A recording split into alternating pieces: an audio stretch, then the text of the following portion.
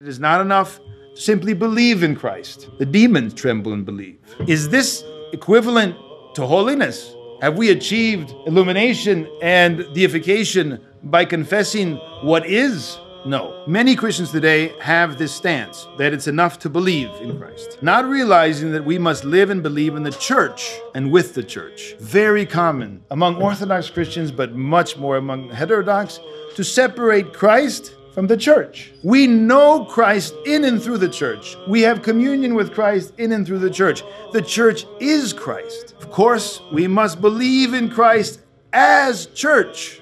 And the church is the body of Christ, his own flesh. As St. John Chrysostom says, Christ assumed the body of the church, and the church he made his own body. Christ is inseparable from the church, and the church is head, life, and ethos. So obviously, the first step in acquiring the Orthodox ethos is to go deep into the life of the church.